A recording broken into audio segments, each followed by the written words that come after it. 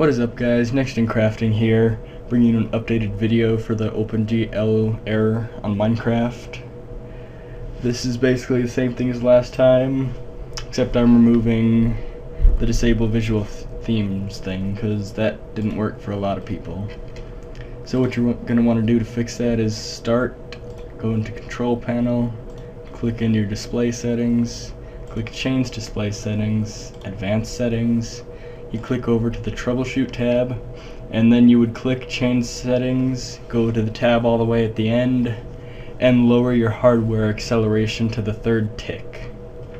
For some reason, it doesn't let a lot of people do this though. Some people it does, some people it doesn't. Just depends on your video card.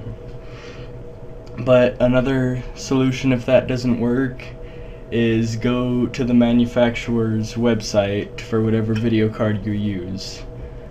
Mine's an AMD, so you go in here, just Google AMD, and you click on their website,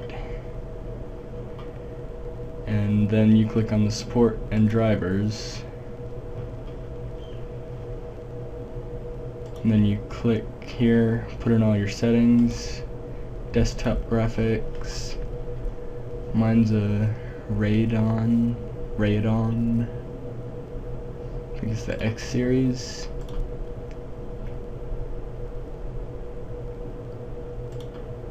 Not really sure about that. But yeah, you just put yours in there, search for it, download it, whatever it comes up with. Should show you the latest updated one. And then you just download that and install it, and that should also fix it. But if that doesn't fix it, then your computer is probably a piece of crap, because when I got that error before, I was doing it on my laptop, and that thing is a piece of crap. It could barely handle Minecraft, but with my new desktop it can handle it just fine, along with a lot of other games. I got an AMD Radeon HD 6450 in there. It's not the best graphics card, but it's not a cheap low-end one either. Gets the job done. One reason that you might get the OpenGL error is because you have a crap video card. And usually the crap ones are the ones that come in Dell computers. All the standard ones with Dell computers, no-name brands. You can A, update your computer, or B, update your video card only. Now if you're just going to update your video card, I recommend NVIDIA or AMD. Those are the two top-of-the-line ones in my opinion. So if you're going to do that, then you should get one of those.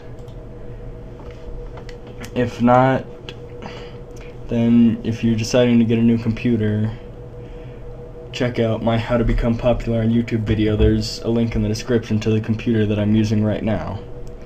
It's only $500 I believe on Walmart.com. Really good price for the computer, and it's a really good computer. The only problem that I've had with it was about 6 months after I got it, the fuse in the power unit went out. And I was just going to replace the fuse, but I decided to get a whole new power unit altogether. And one thing I read about the power unit is it's not a 500 watt like they say. It's only about a 200 watt. Because there's this company that did the review for it. They took the entire thing apart, looked at all the parts and everything.